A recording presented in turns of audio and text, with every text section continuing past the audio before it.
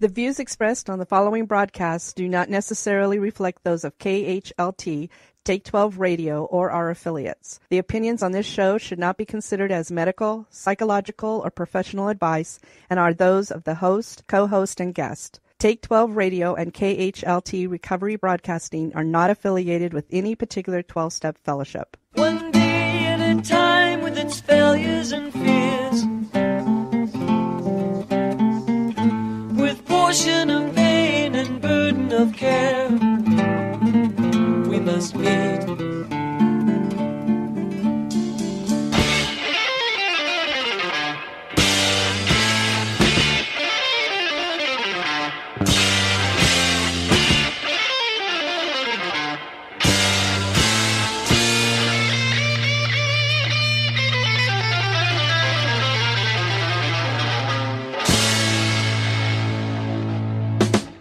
Welcome to Walking Through the Language of the Heart, a journey into the Grapevine writings of Alcoholics Anonymous co-founder Bill W. And now, here are your co-hosts, Chris S. and the Monty'man.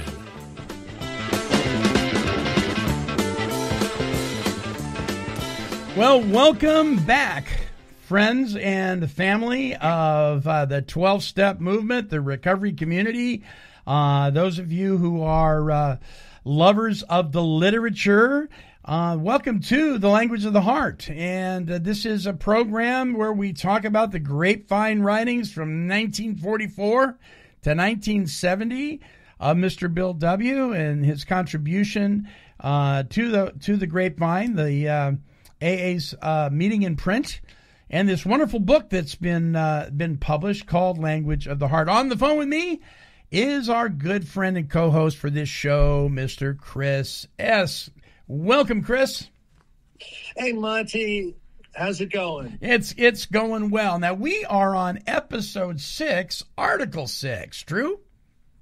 You know, this is really going to be good because this is a historic article.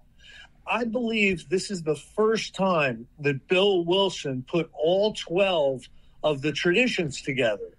Mm-hmm. And anyone that's a fan of 12-step recovery is usually also a big fan of the traditions, the suggested points for tradition, he calls them here, which were really put together to keep the groups solid, keep the groups healthy and whole. Yeah, amen. So this particular article comes from the April 1946 Grapevine, which really it predates the 12 Steps and 12 Traditions by many years. So I believe it's the first time he published something that really laid them all out. So I'd like to get started. How about you? Yes, let's do it. Okay, so this is page 20 of my edition of Language of the Heart. Yep. So 12 suggested points for AA tradition is the title. Nobody invented Alcoholics Anonymous. It just grew. Trial and error has produced a rich experience. Little by little, we have been adopting the lessons of that experience, first as policy, then as tradition. That process still goes on, and we hope it never stops. Should we ever harden too much, the letter might crush the spirit. We could victimize ourselves by petty rules and prohibitions. We could imagine that we had said the last word. We might even be asking alcoholics to accept our rigid ideas or stay away. May we never stifle progress like that. Mm-hmm. You know that's a great paragraph. Bill Wilson really was open and wanted the doors of Alcoholics Anonymous to be very wide. Yeah.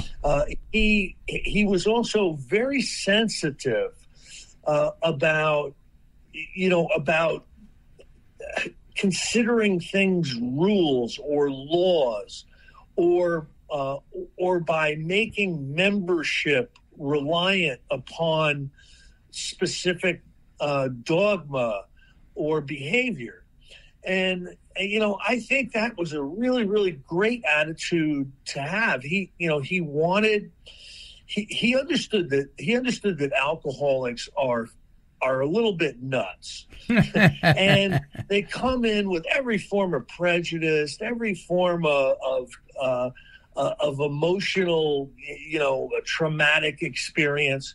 And he wanted it to be a soft landing. You know what I mean? Mm-hmm. Mm-hmm.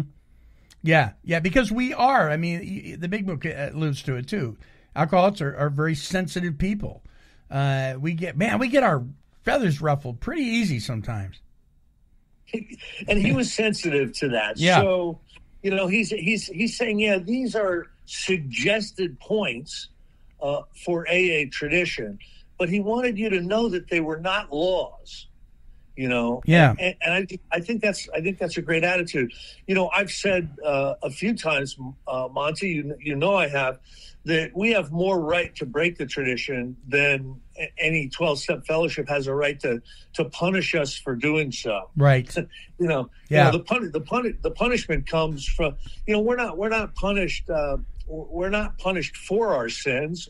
We're punished by our sins sometimes. You know what I mean? Yes, I do. I got a question for you. Do you know why the term traditions was decided upon? I don't know his specific thinking about using that descriptive, but I think as they move forward and as they found out what worked and what didn't work, it became, I guess, traditional to follow the best practices. I like to refer to the traditions as best practices. Mm-hmm. We have found it a best practice to do, so and so. Yeah. So anyway, it says, yet the lessons of our experience count for a great deal, a very great deal. We are each convinced. The first written record of AA experience was the book Alcoholics Anonymous. It was addressed to the heart of our foremost problem, the release from the alcohol obsession. It contained personal experiences of drinking and recovery and a statement of those divine but ancient principles which have brought us a miraculous regeneration. Since the publication of Alcoholics Anonymous in 1939, we've grown from 100 to 2,400 members. 7 years have passed, 7 years of vast experience with our next great undertaking, the problem of living and working together. So that's the next great undertaking, living and working together as they were growing that fast. Mm-hmm. This is today our main concern. If we can succeed in this adventure and keep succeeding, then and only then will our future be secure. So, he was a visionary. He saw problems before they became problems. He understood the nature of alcoholics and the nature of the meetings and the nature of all the personalities and, infighting and all that. And he really understood that something needs to be made traditional, that will kind of guide, group operation. Sure. So, that's really what he's talking about here. He says, since personal calamity holds us in bondage no more, our most challenging concern has become the future of Alcoholics Anonymous. How to preserve among us AAs such a powerful unity that neither weakness of persons nor the strain and strife of those troubled times can harm our common cause. We know that Alcoholics Anonymous must continue to live, else, save few exceptions, we and our fellow alcoholics throughout the world will surely resume the hopeless journey to oblivion. So, he got a chance, he got a front row seat to seeing AA grow from 2 people to 2,400 people in these years, right? Mm-hmm. Yeah. And I can picture him really being sensitive and really being protective of these crazy groups of alcoholics. We may have some problems coming at us from the outside, but our real threat is going to be on the inside. On the inside, you bet. How we behave. Mm-hmm. So let's figure out how not to cause our own problems. Yeah. You know what I mean? Yeah. Yeah. So it says, almost any AA can tell you what our group problems are. Fundamentally, they have to do with our relations, one with the other and with the world outside.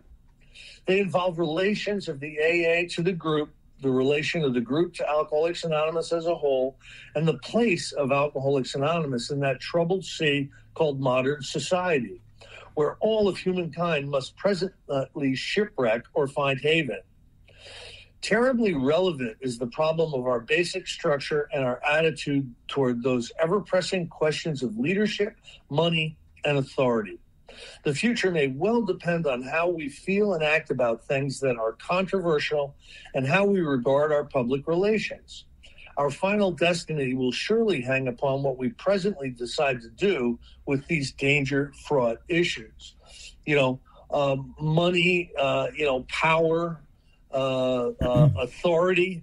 Those are things that are still problems in groups. Monty, I'm sure you've seen some of that.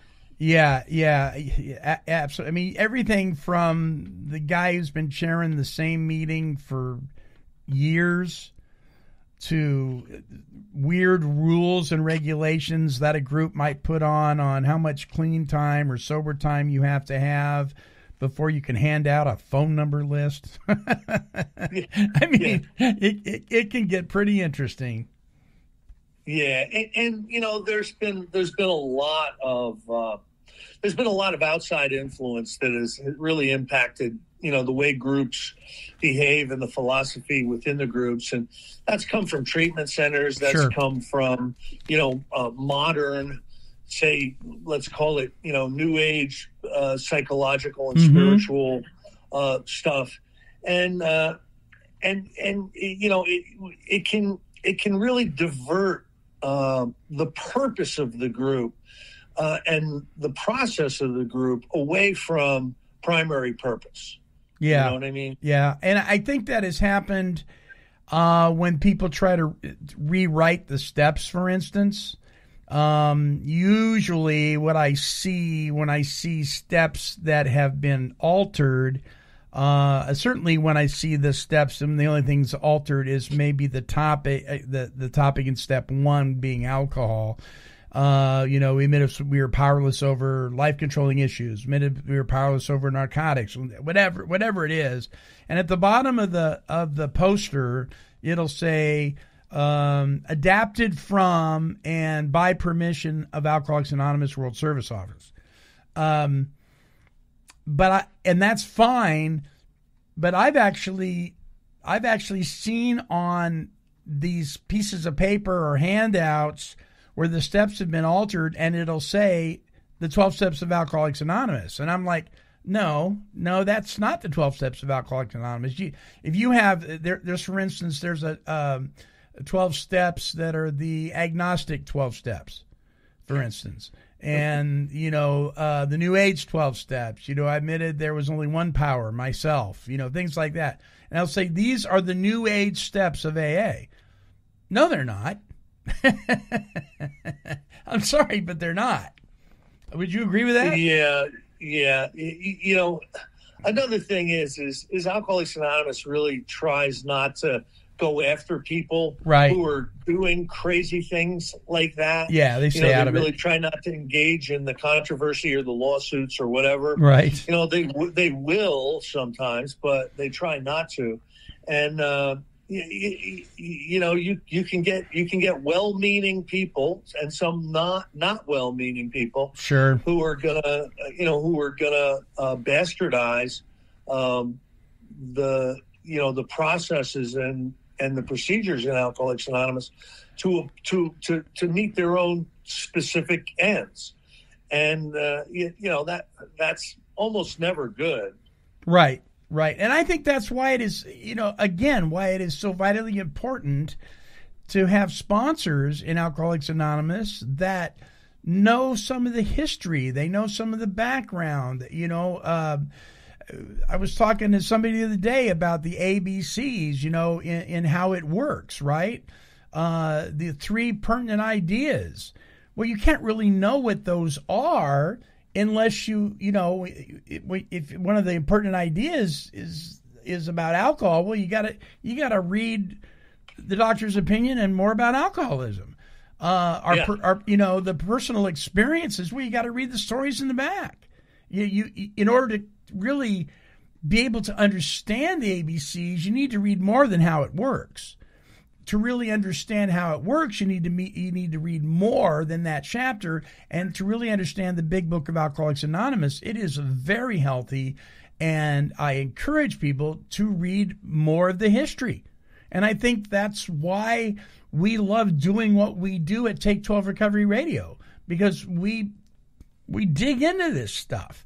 And some of this stuff, I have a co-host on my Take 12 Recovery Radio show that says, you know what, Monty? I never knew, I was never privy to the history of Alcoholics Anonymous until 4 years after being in the program. Wow. That's crazy, I think. Yeah, it is important, and you also mentioned that it's you don't want to jump around in the book right away. It's a textbook. Like imagine if you had a math textbook and chapter 5 was calculus, and you show up in the math class and they say, here's your book, go to chapter 5. That's how we do this stuff. Sure. And you go right to calculus without going to algebra or basic math. You're not going to understand. You're not going to understand the content in context. And it really is the same way with the book Alcoholics Anonymous. It should be approached like a textbook, and each page gives you information and prepares you for the next page. You know? Yeah. And I think that, we even did, when we did Walking Through the Big Book series, we started with the dust jacket. And then we went to the introduction of the first edition, and sure, I remember that. That stuff is important. If you skip that stuff, you really miss out. There's no doubt about that. Yeah. So now comes the crux of our discussion. It is this: have we yet acquired sufficient experience to state clear-cut policies on these, our chief concerns? Money, power, prestige, right? Yeah. Can we now declare general principles which could grow into vital traditions sustained in the heart of each AA by his own deep conviction and by the common consent of his fellows? That is the question. Though full answers to all our perplexities may never be found, I'm sure we have come at least to a vantage point whence we can discern the main outlines of a body of tradition, which, God willing, can stand as an effective guard against all the ravages of time and circumstance. What a wonderful paragraph. Now, remember, these haven't been adopted yet. Yeah, this is the first time he's writing these. They became adopted. I believe at the 1950 Alcoholics Anonymous convention or something like that. And, they became adopted by AA as the 12 traditions, just like the 12 steps were. So it says, acting upon the persistent urge of old AA friends and upon the conviction that general agreement and consent between our members is now possible, I shall venture to place in words these suggestions for an Alcoholics Anonymous tradition of relations.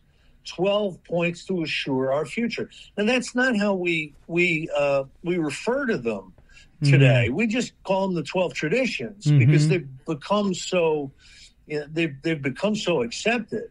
Yeah. But I like what he says here. Alcoholics Anonymous tradition of relations dash 12 points to assure our future. Wow. That's a really interesting way to to describe them. Yeah. So here we go. We're about to go through them.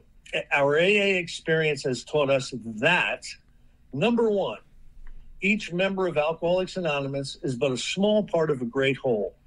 AA must continue to live, or most of us will surely die. Hence, our common welfare comes first, but individual welfare follows close afterward. Wow. So that's a problem statement. So he's summing up the situation that needs to be protected, the goal of the traditions. And what that is unity, safe unity for the fellowship. We must stick together. We must find ways to stick together. So this is the problem statement. And how we solve that problem are going to be the following points to assure our future. So number 2, for our group purpose, there is but one ultimate authority, a loving God, as he may express himself in group conscience. Now, Monty, I need to tell you that it was a while before I really adopted this. And let me just kind of give you an explanation of what I mean by that. Sure. All right, so I started a home group in 1997.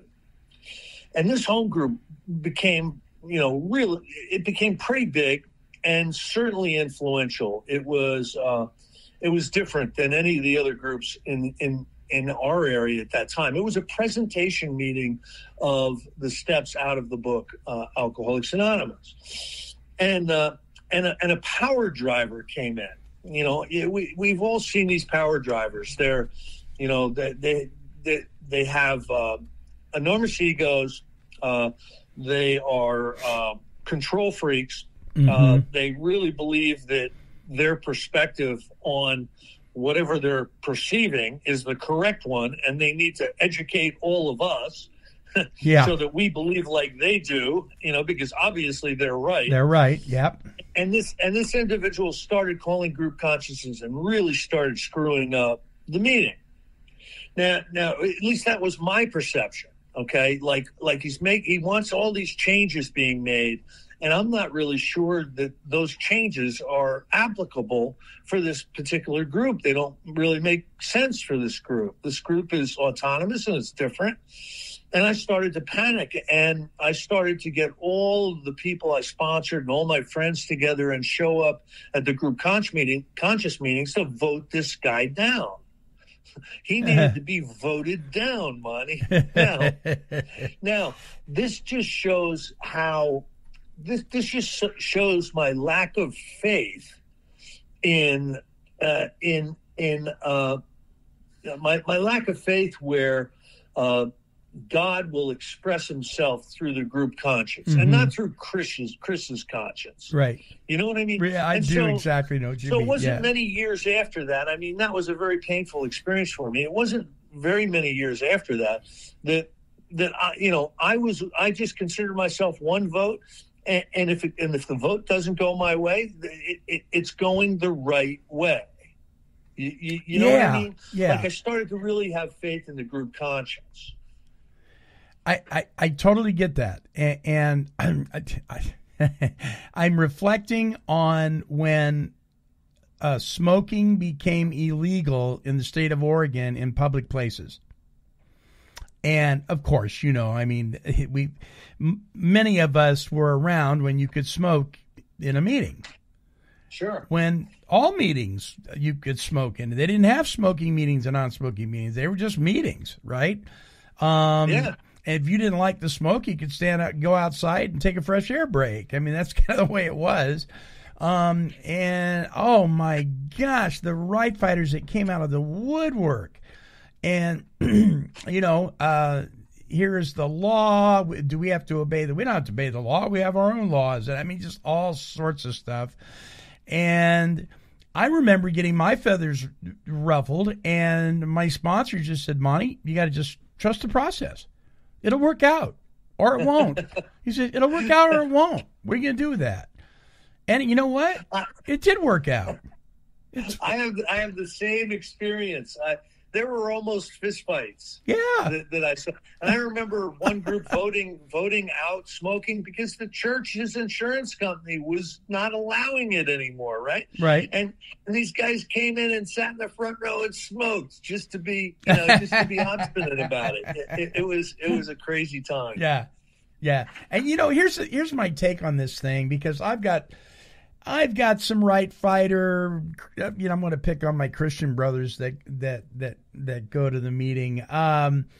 They're these pile drivers, right? And I get embarrassed for them when they start to talk, and I think, oh God, shut their mouths, please. I mean, you know, and one of the things that I really learned was if I truly believe that my God is God, then who am I to think that he doesn't have this under control? He's doing just fine. He doesn't need my bony finger pointing at people saying, well, that's ridiculous. He just doesn't. He'll work through the process of the thing and it'll work out. And it always does. You know, so the best, I like to quote Dr. Phil McGraw here, the best predictor of future behavior is relevant past behavior. God has always come through, regardless of my interference or my lack of it or whatever. So if I'm trusting the process, if I'm trusting the group conscience, I am trusting God. Yeah, I totally feel that same. That's part of, I think, maturing into recovery. Yeah. That shift in perspective like that. Yeah. Okay, so number 3, our membership ought to include all who suffer from alcoholism. Hence, we may refuse none who wish to recover. Nor ought AA membership ever depend on money or conformity. Any 2 or 3 alcoholics gathered together for sobriety may call themselves an AA group. Now, that kind of defines the people who could and should be members in an Alcoholics Anonymous group. Now, we're in a different age today. Okay, in the 40s, there was most of the people who came in were alcoholics, right? Sure. But in this day and age, there's so much opiates, there's so much cocaine and crack, there's so many benzos, there's so many prescription pads, right? Yeah. That people come in and they got multiple problems. Yes. I still believe that Alcoholics Anonymous works for people who are alcoholic. Now, you can be alcoholic in anything else, but I haven't really seen it work if you don't have at least an alcohol problem. You know what I mean? Like alcohol has got to be part of that picture. Alcohol has got to be causing you some real pain for AA to work. And there's a lot of controversy about this tradition. Some people feel like a drug is a drug is a drug. And then some people feel no, singleness of purpose. So you have that. You have that disparity in opinion. And where I fall on it is I'm never going to be the guy who polices, like whether someone is really an alcoholic or not, you know what I mean? Mm-hmm. But I think it works with alcoholics, and I've seen it not work with people who aren't, so this tradition I think is important. So my take on that is if the abuse of and the damage it does and the ravages of it, if that is the symptom, and what's really going on, what's fueling that is a spiritual, starvation, if you will, spiritual need, and alcohol is a symptom, then cannot the program of Alcoholics Anonymous work for people that aren't alcoholic? And I answer my own question to that, because what I've actually seen with my eyes, though, tells me kind of what you're saying. And I wonder if that's because those of us who are alcoholic, because of the symptom, because of the terminology, we become willing, we see it in ourselves, and we become willing to be open to the principles and the spiritual disciplines in the steps. Whereas if I'm not alcoholic, I've got some reservations. If I'm coming into an AA meeting and I just struggle with cannabis, I may be sitting back picking apart those steps because I can't identify. And so I think they can work for anybody, but I don't know. I'm kind of with you. I haven't seen it go that way. So I've seen the principles of Alcoholics Anonymous work for anyone. Sure. I've seen that, as you have. you go back to the principle of a common problem. Mm-hmm. So, in other words, let's say there's 15 alcoholics in an AA meeting and a crack addict walks in. Right. That crack addict is not going to identify with the alcoholics. He may think that there's an answer there. He may have been pointed to the meetings by a well-meaning professional or whatever, but he's never going to feel like this is exactly where I should be. Yeah. I am like these people. So that common problem, being able to identify is important. And that's why there's Cocaine Anonymous, there's Narcotics Anonymous, Heroin Anonymous is big, Drug Addicts Anonymous. Sure. They're all programs that started up that understand that in step one, you're powerless over a specific thing, and you identify with other people who have similar, powerless experience, and you carry the message to people in step 12. You carry the message to people who have a similar experience as yours, because you're more effective if you're carrying a message, when you have a similar experience with someone. So that's kind of how I see it. Yeah, you feel more like you're at your home.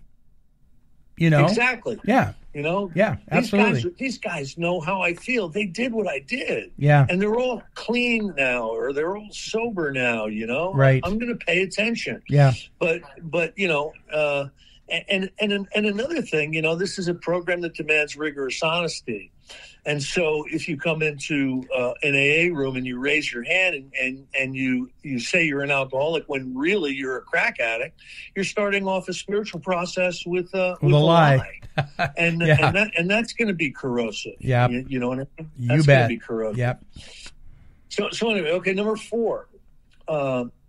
With respect to its own affairs, each AA group should be responsible to no other authority than its own conscience. But when its plans concern the welfare of neighboring groups, also, those groups ought to be consulted. And no group, regional committee, or individual should ever take any action that might greatly affect AA as a whole without conferring with the trustees of the Alcoholic Foundation, which is now the General Service Board. On such issues, our common welfare is paramount. Now, this is actually something that I violated, and I want to tell the story of how I broke this tradition. Oh, right. Good. When I told you I started a group in 1997. Yeah. What I didn't tell you is there was a group right down the street at the same time on the same night. Now, you could really make a case, and a few people did. You could really make a case that I'm affecting other AA groups. I'm starting a meeting that's just 3 blocks away from a meeting that already exists at the same time on the same night. Mm-hmm. And I didn't even think of it. Monty, I didn't even consider the people Right. down the street. You know what I mean? Yeah. And listen, it ended up working out because the people that went to our group were like a different mix of people than the people that were going down the street. But I understood, I understood later on that, that group really should have been consulted. Prior to me starting that meeting. They probably would have said, yeah, go ahead, do a big book meeting. We're not coming, Right. But now, as far as doing something that's going to affect AA as a whole and then contacting New York's General Service, I've never heard of that happening. And, I don't think General Service would respond if you asked them. You know what I mean? It's such a big organization now. Right. So, but anyway, that's an interesting tradition. Yeah. I love it. Number 5. Each Alcoholics Anonymous group ought to be a spiritual entity having but one primary purpose, that of carrying its message to the alcoholic who still suffers. So this is where you get signalness of purpose. You get primary purpose, right? Mm-hmm. One alcoholic working with another alcoholic. And that, I believe, is the thing that is magical about Alcoholics Anonymous. We can help when other people can't. It's really funny. You'll get somebody who comes into an AA meeting, and they've had psychiatry treatment, for 15 years. Yeah. They've joined the gym. They've done everything that you can possibly do. They've gone to psychologists and doctors and ministers and everybody. And they walk into an AA meeting, and a plumber named Larry is the person that guides them to recovery. you know what I mean? Yeah. That's great. I think that's cool. I think that's special. I think having this primary purpose also can serve to solve a lot of issues, right? I mean, I remember when I was the right fighter and I had learned about the traditions, and I was going up to this little Girl Scout hut where we had an AA meeting, and they just weren't doing things the way the tradition said. And I was going to straighten those guys out, right? And my sponsor lived up there, and he said, before you open your mouth, you might want to consider the primary purpose here. Is this going to be helpful? Is this going to help the alcoholic who still suffers? Or are you just, being a right fighter? And that stopped me dead in my tracks. But I still carried that attitude for a long time until, really I understood what my sponsor would say. Hey, these traditions are written in jello, Monty, and they should never be broken. But if they're so rigid, they're going to snap in two. And so you've got to be flexible. And that was a lesson. That was a hard lesson to learn because I had, I was right, of course. This happens a lot when people move. Like if I moved out to Oregon, I'd be saying, hey, you guys in Oregon are doing it wrong. We do it right back in New Jersey. You that bet. Kind of stuff goes on all the time. All right, tradition 6. Problems of money, property, and authority may easily divert us from our primary spiritual aim. We think, therefore, that any considerable property of genuine use to AA should be separately incorporated and managed, thus dividing the material from the spiritual. An AA group as such should never go into business. Secondary aids to AA, such as clubs or hospitals, which require much property or administration, ought to be so set apart, if necessary, that they can be freely discarded by the groups. The management of these special facilities should be the sole responsibility of those people, whether AAs or not, who financially support them. For our clubs, we prefer AA managers, but hospitals, as well as other places of recuperation, ought to be well outside AA and medically supervised. An AA group may cooperate with anyone, but should bind itself to no one. So this is something that is mostly followed today. There's clubhouses everywhere. In New Jersey, cost of square footage is just prohibitive for clubhouses. There's only a handful, but there's areas in the country where that's where AA is. AA is 24/7 in the clubhouses. Yeah, and those clubhouses, almost every one of them is separately incorporated outside of Alcoholics Anonymous, and they're run by a board, and the AA meetings can freely discard them. They can move right down the street without any problem. They can pick up their coffee pot and go. You know what I mean? Right. And I think that's a good tradition too. Now that doesn't mean that a board member couldn't also be an AA member, right? Oh, sure they could. Sure. Yeah, sure they could. But if they can't separate the two when the time comes to do that, that might be an issue. Yeah. So number 7, the AA groups themselves ought to be fully supported by the voluntary contributions of their own members. We think that each AA group should soon achieve this ideal, that any public solicitation of funds using the name of Alcoholics Anonymous is highly dangerous. That acceptance of large gifts from any source or of contributions carrying any obligation whatever is usually unwise. Then, too, we view with much concern those AA treasuries which continue beyond prudent reserves to accumulate funds for no stated AA purpose. Yeah. Experience has often warned us that nothing can so surely destroy our spiritual heritage as feudal disputes over property, money, and authority. Now, this really became something that we paid a lot of attention to. A couple of examples. Let's say Uncle Harry dies, and he was an AA member. It saved his life. He was sober 30 years, and he leaves in his will $1 million to the General Service organization of Alcoholics Anonymous in New York. So a check all of a sudden goes to General Service from Uncle Harry, right? Yeah. You know what General Service does? Right. It returns it. It returns it. You know, that's become the policy, and I think that's really really good. Another issue is, now different people have different thoughts on this, but a prudent reserve is usually 6 months or 3 months of operational expenses. Yes. So let's say your treasury, let's say your operational expenses are $200 a month for a group. You know, you should have $600 to $1,200 in your treasury as a prudent reserve. Most people operate under that. You know, most people have a little bit more faith in God and even operate underneath that. You know, but that's proved wise, because so many fights happen over money. You know, hey, I remember what happened in one of our groups. You know, the treasury had gotten pretty large, and one of our group members died. And the treasurer made an announcement saying, we're going to give money to the Heart Association in memory of Bill N. And we had to raise our hand and say, you can't do that. Yeah. Listen, it's a wonderful thing. It's great that you're thinking of doing that. And certainly this group owes, a debt to Bill N. He was such a great member. But we can't take our treasury money and give it to the Heart Association.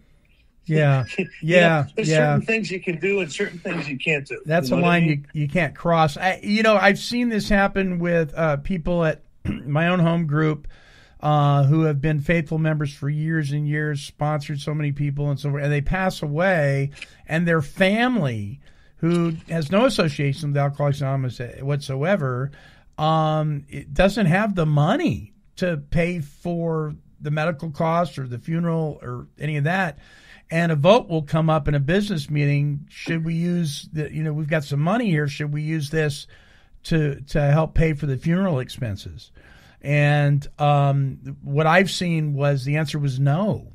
Yeah, the answer is no. You can pass a separate hat. Yes. You can pass a hat outside of the meeting. Yeah, you can do that. But as soon as you do that, as well-meaning as that is, you're asking for trouble. Yeah, there's no doubt. Yeah.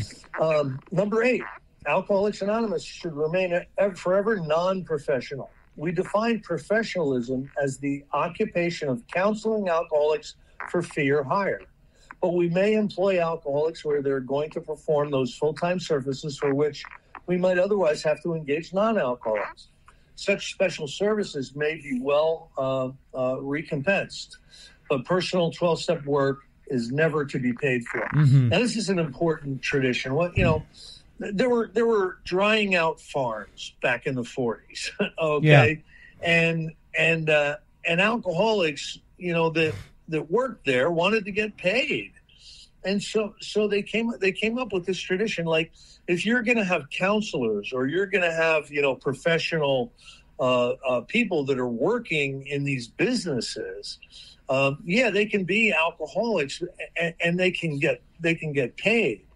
But our 12-step work, our sponsorship work, our work taking other people through the steps can never be charged for. That's right. And there's some gray area in this today, because there's a lot of recovery centers that are about the business of taking you through the 12 steps. And believe me, I support that. Now that may go at odds with this particular tradition, but I've seen a lot of lives saved by places that are 12-step immersion programs. And the people that are counselors in there are AA members in good standing who are getting paid, to be teaching people a spiritual way of life that's going to result in a recovery. So, there's some gray area in this, and I think it should be looked at a little bit more deeply by, whoever looks at these things. Right? Yeah, right. So number 9. Each AA group needs the least possible organization. Rotating leadership is usually the best. Yes. The small group may elect a secretary, the large group its rotating committee, and the groups of a large metropolitan area their central committee, which often employs a full-time secretary.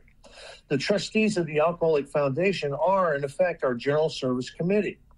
They are the custodians of our AA tradition and the receivers of voluntary AA contributions by which they maintain AA General Headquarters and our General Secretary at New York. They are authorized by the groups to handle our overall public relations, and they guarantee the integrity of our principal publication, the AA Grapevine. All such representatives are to be guided in the spirit of service, for true leaders in AA are but trusted and experienced servants of the whole. They derive no real authority from their titles. Universal respect is a key to their usefulness. So what he's saying here is the larger the groups broke up early on into districts and then areas. Mm-hmm. So there's a bunch of districts in New Jersey, and it's basically Area 44, right? Yeah. Now they have a headquarters, and they have people that answer the phone, and some of them are volunteers, right? But you can't expect volunteers to do the janitorial work. You can't expect them to do the secretarial work or the accounting work. So those people are paid, mm-hmm. and they should be. Yeah, agreed. And I like that no one has authority. There are no leaders. There are but trusted servants. I love that. I love that because a lot of times there's a power driving, ego. Yeah. And someone quickly wants to become, the president of AA so that they can, exert their wonderful influence and perspective on people. And they find, much to their chagrin, that that's really not how this works. A spiritual principle is the principle of rotation. So you ain't going to be there very long. Sometimes, you know what I mean? Sometimes those power drivers, though, they can get a bit of a following going after them, and then sometimes you have a new meeting spring up. Yeah, right. Yeah, absolutely. Number 10, no AA group or member should ever, in such a way as to implicate AA, express any opinion on outside controversial issues, particularly those of politics, alcohol reform, or sectarian religion. The Alcoholics Anonymous groups oppose no one concerning such matters. They can express no views whatsoever. I'll just use this as an example, Monty. Mm-hmm. When I'm within this 12-step fellowship, I really try not to express a lot of my personal opinions. Like, you probably wouldn't know. You've known me for years. You probably wouldn't know if I was a Democrat or a Republican. You probably wouldn't know if I was a Methodist or a Catholic. Sure. You probably wouldn't know if I went to church or not. You probably would not know a lot of these things, and that's as it should be, because we need to separate from anything that's going to separate us. We need to separate from separation. You know what I mean? Yeah. And I think, I think when a person is, engulfed in whatever it is that they're passionate about, politically, faith-based wise, and everything else in between, I think the values and the positive attributes of that, I think they show anyway. I don't think you have to wear a badge. You know what I mean? Right. You just don't. You know, hey, what do you think when you hear this guy's name? You know what I think? I think of the word integrity. Do you know what church he goes to? Haven't got a clue. Yeah, no, I agree. A primary purpose. We're rolling back to our primary purpose is, Sure. What are we here for? Sure. We're here to help other people recover from alcoholism. Anything that gets in the way of that, is not good. Yeah, that's good. All right, number 11. Our relations with the outside world should be characterized by modesty, and anonymity. We think AA ought to avoid sensational advertising. Our public relations should be guided by the principle of attraction rather than promotion. There is never need to praise ourselves. we feel it better to let our friends recommend us. Modesty and humility, that is something that Bill Wilson recognized almost immediately that was essential. Anonymity with the outside world, anonymity in press, radio, TV, and film is really what this developed into. Mm-hmm. So, and that's a good thing because people can relapse, right? And all of a sudden, if you're, letting everybody know, on TV that you've just joined Alcoholics Anonymous and you start drinking again, what you do is you give Alcoholics Anonymous a black eye. And that's like really not a good thing to do. The guy in Texas who keeps track of celebrities who break their anonymity. Oh yeah, it's like his hobby. Yeah. Okay, and he found that something like 97% of the celebrities that break their anonymity drink again. Mm-hmm. So it's also bad karma to do it. Yeah, it's like wearing your AA World Service Convention T-shirt while you're going out to the nightclub. You know what I mean? Yeah. It's like, come on. Number 12, and finally, we of Alcoholics Anonymous believe that the principle of anonymity has an immense spiritual significance. It reminds us that we are to place our principles before personalities, that we are actually to practice a true, humble modesty. He started to call that humility later. To this end, to the end that our great blessings may never spoil us, that we shall forever live in a thankful contemplation of Him who presides over us all. That's beautiful. That is really a beautiful couple of sentences. May it be urged that while these principles have been stated in rather positive language, they are still only suggestions for our future. We of Alcoholics Anonymous have never enthusiastically responded to any assumption of personal authority. Perhaps it is well for AA that this is true. So I offer these suggestions neither as one man's dictum nor as a creed of any kind, but rather as a first attempt to portray that group ideal toward which we have assuredly been led by a higher power these 10 years past. P.S. To help free discussion, I would like to amplify the 12 points of tradition in future Grapevine pieces. And we're going to go through those in the next few months. He'll do a Grapevine article per tradition, and we'll be covering those in the next few months. And we're going to dig deep into some of that stuff, Monty. Yeah. Excellent. Was the Grapevine ever considered conference-approved literature? All right, so this is what I've heard about it, and you have to understand that it's, I've heard things through members, and I believe them to be true. That doesn't necessarily mean that you can take it as gospel, but This is what I've heard. This is how it's been described to me. Because the AA Grapevine is a periodical, it does not have time to be conference approved. In other words, the articles come out on a monthly basis. Yeah. It takes sometimes years to get something conference approved. Gotcha. It has to go through committees and everything, right? Yeah. So the Grapevine as a periodical itself was approved by the conference. So the conference approved the publication of a monthly magazine. Gotcha. But are the stories or the articles and everything conference approved? No. Makes sense. Makes total sense. And that doesn't make it any less valid of a piece of literature. Although I will say that as of the last several years, I haven't enjoyed it as much. I'll just say that. We don't judge, Monty. No, we don't. Don't criticize, but I haven't read it in 25 years. Oh. Yeah. I mean, I think it serves a purpose. They send them into jails. They send them all over the place, and maybe it's the first place someone identifies. Yeah, you never know. I've already identified. Yeah. Okay. Yeah. You know what I mean? Right. I'm all in. Yeah, I don't need you. help identifying anymore. I need help with the recovery process. Right. And so, right. So you don't get a whole lot of the recovery process in the Grapevine. It's right. Right. It's more about identifying. Yeah.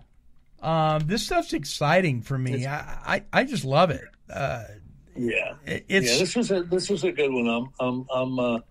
I'm grateful for this. Yeah, this is powerful stuff. Again, I think this particular episode 6, Article 6, just proves once again to me the value of the history and the material that is found within the pages of the different pieces of literature that we have been blessed to have in the Fellowship of Alcoholics Anonymous. This was a historic article. And I think even Bill Wilson's haircut is coming back into style, where you shave both sides of your head. Yes, and you leave the middle to grow hair. It does. I think it's all good, Monty. My youngest son, the worship pastor, Colin, he just got his haircut just like that. I'm telling you, things go around. Wow, they certainly do. All right. Great show. The next episode is entitled Safe Use of Money. Is there a safe use of money? Well, we'll find out. That'll be great. Thank you, Chris, so much. Monty, it was fun. Absolutely. Folks, don't forget, we do have a dedicated webpage for each of these episodes. Visit us at take12radio.com. Click on the Recovery Workshops banner. And when you go to that page, you will find this workshop as well as others with Chris and myself and some others too as well. You can always email us at take12radio@comcast.net. We'd love to hear from you. And remember, you can download these always for fun and for free. Make copies of them, share them with your other friends in recovery. It's good stuff to know, to keep in your arsenal of just powerful stuff to help you enhance your recovery. All right, until our next broadcast, this is the Monty'man along with the rest of the Take 12 Recovery Radio family, and we are wishing God's perfect serenity for you.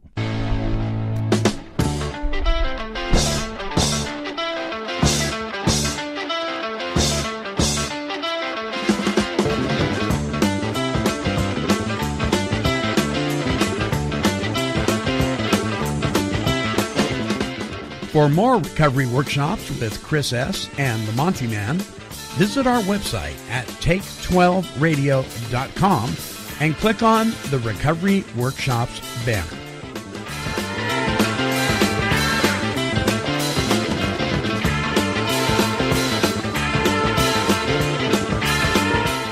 This has been a broadcast of Take 12 Recovery Radio and KHLT Recovery Broadcasting.